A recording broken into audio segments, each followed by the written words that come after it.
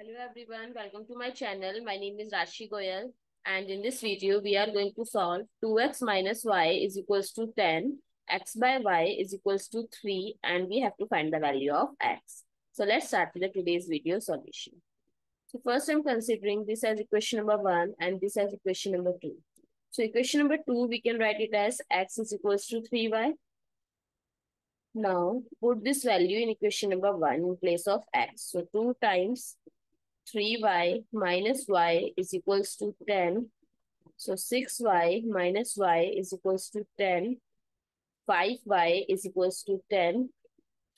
Y is equals to 10 by 5, which is 2.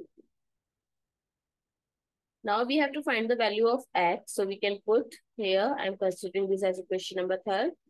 So put y is equals to 2 in equation 3. So x is equals to 3 times 2, that is 6.